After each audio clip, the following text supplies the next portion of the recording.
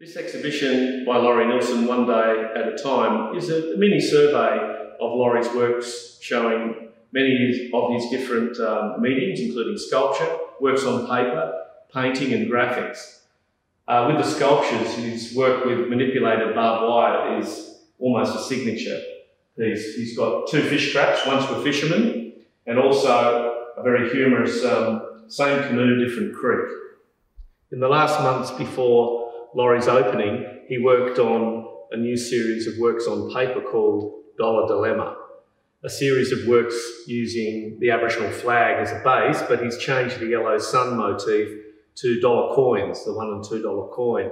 It talks about Harold Thomas's decision to sell the commercial copyright of the flag to a small company, and it raises issues. And his sculptures from the past, he made a series of political piranhas, little witty caricature fish. See Little Johnny. As well as making life-size emus in barbed wire, Laurie also painted life-size emus. Here we have two of his favourite subjects, Blondie and Dolly.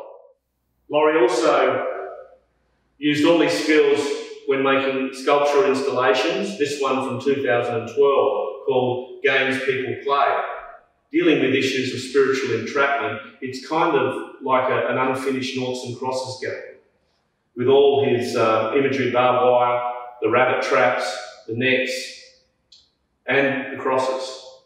Leading up to Laurie's show, Laurie was getting pretty sick, but he completed these emu head sculptures and actually called them One Day at a Time. He was joking that the emu kind of portraits looked like members of his family, so he dressed them up as if they were going to a party. And you can see over the years he used different mediums as photography too. Again, the emu being positioned and contextualised in contemporary society. We miss you, Laurie.